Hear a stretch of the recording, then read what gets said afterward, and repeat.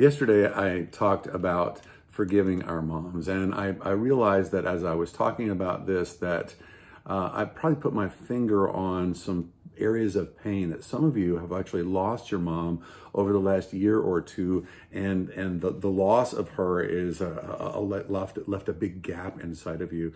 And I understand that, and I'm so sorry. I don't mean to talk in any way glibly about our moms in a way that would somehow exacerbate that hurt that's inside of you.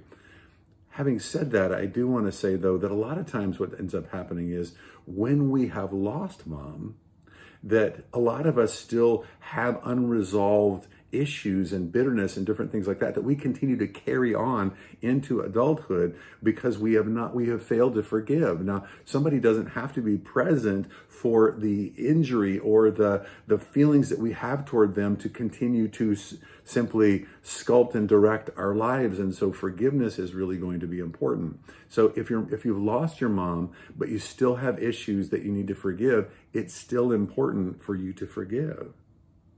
Now, secondly, with that, I think that some of us don't have stuff that we would need to forgive our moms for, but we are still in that place of loss. And with the loss, I want to suggest something to you, that you actually sit down with some friends, some close-in friends, and just tell some of the stories of your mom. Tell some of the stories of the relationship that you had with her, of the things that you experienced with her, of how she was to you, good and bad, but just stories that are sharing this relationship that you and your mom have shared over the years, and that you spend time doing that. And as you do that, it's really good for your heart to open up and to share those stories about mom with good detail. It really helps your heart to open up and for the loss to kind of move forward so that it's not leaving this big gap inside of you.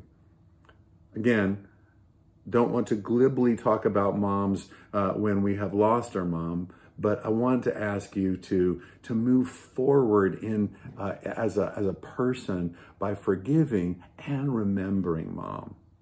Let's celebrate our moms really well tomorrow. God bless you.